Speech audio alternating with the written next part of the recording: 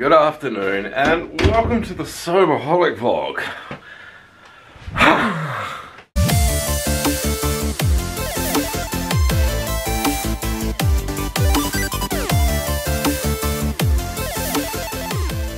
The depression is well and truly real today. I've just dropped Mika off. I had her for 2 days over the weekend and we've just had an absolute blast. A lot of arts and crafts and creative things on Saturday. Yesterday went down to the beach with a bunch of mates that we haven't seen for years and just had an absolute ball down there.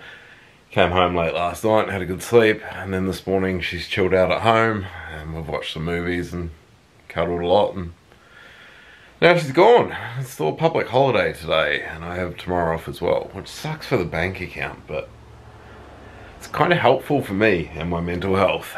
Right now, I'm pretty keen just to chill out here with Ginger. I reckon he's got the right idea for the day.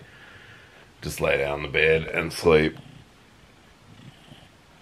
I don't know if you can hear that purr, but he sounds like one happy kitty. I don't think that's going to help me and my head today though. I did build a camper van for days like this, so I can just throw some clothes in it and go. So I think that's what I might do. How you going, Charlie? Been on the road about an hour so far. We're still going. The temperature has not moved. The new radiator is working perfectly despite my redneck install.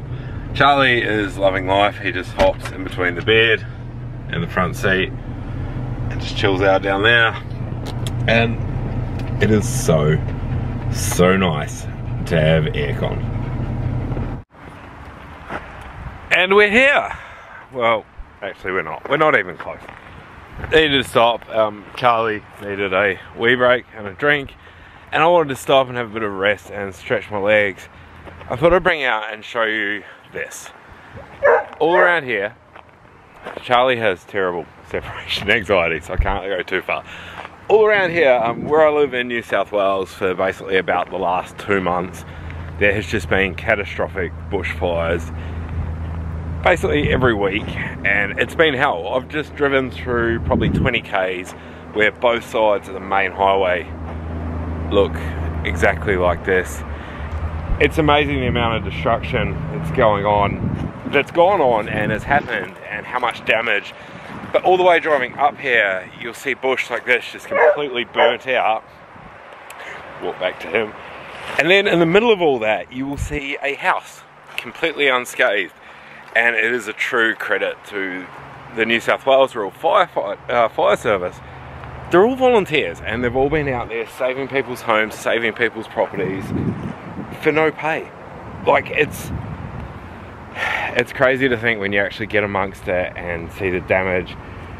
What's really crazy is the amount of rubbish. Like, you see there's a pile of old tyres, whatever that once was. You can see the heat that these fires bring. There's like metal down there that's just melted. There's glass melted all around the place. It's hard to even take in.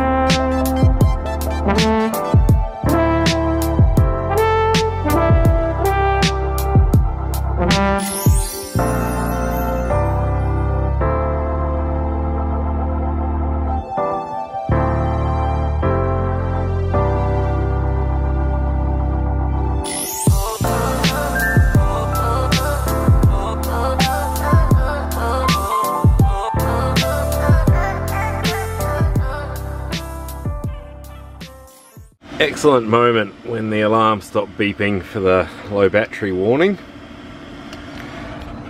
And your drone returns home. So I think my bro decided it was a bit too hot outside. He's been chilling in here. That was a close one. I was too busy watching the footage from the drone and just like watching all the bush go past and that, and all of a sudden it's like, doo-doo-doo-doo, you need to come home.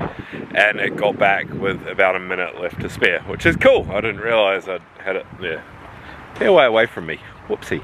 As you can see though, there is like as much devastation, destruction that's out here. You can see the bush coming back.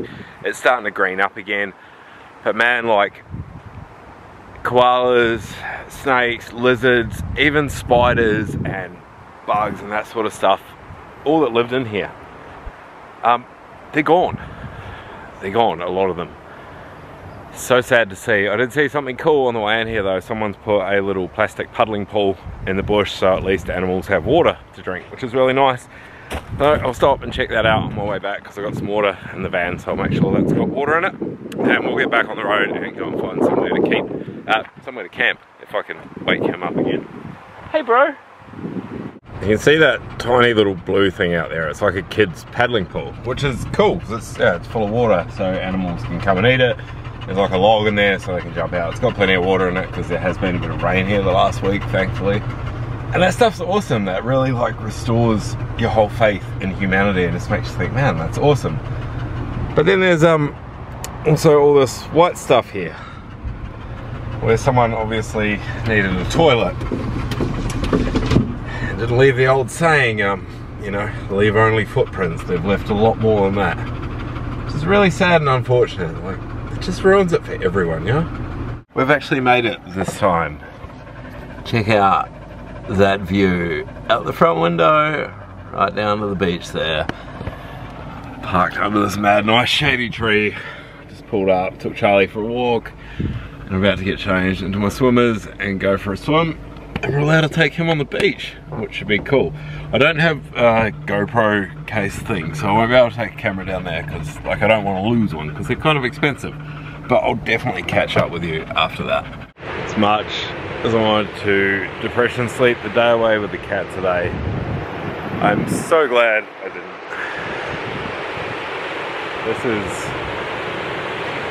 This is the way to live.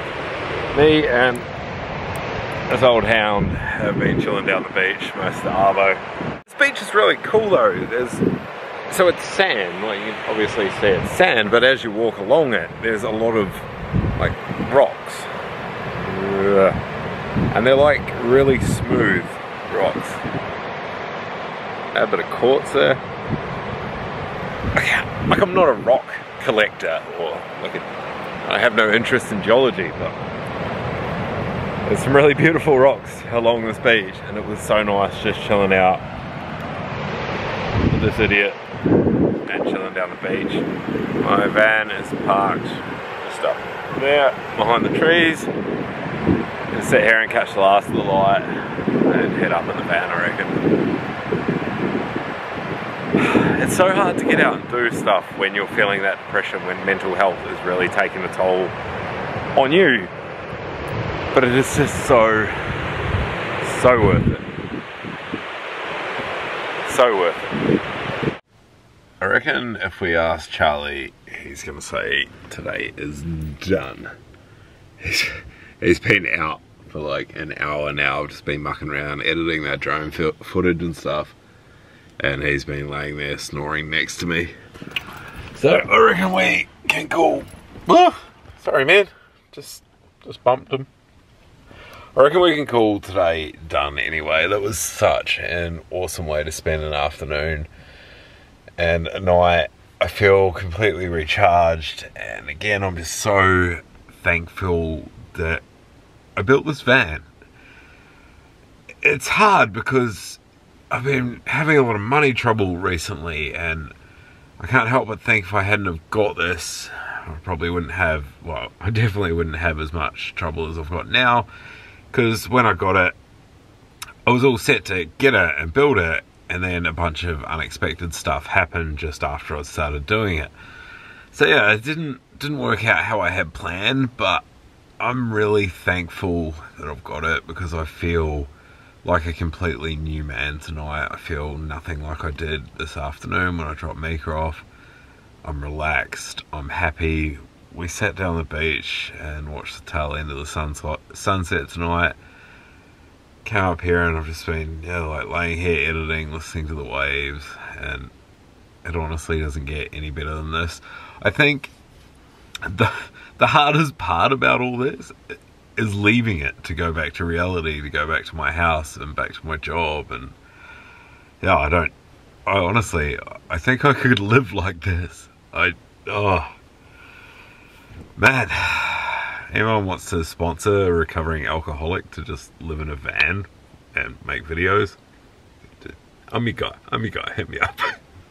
Oh man, wouldn't that be the dream? Anyway, rambling again, so I'm gonna say good night, just like Charlie has. Thank you so much for watching. I love you. I'll see you on the next one. Bye!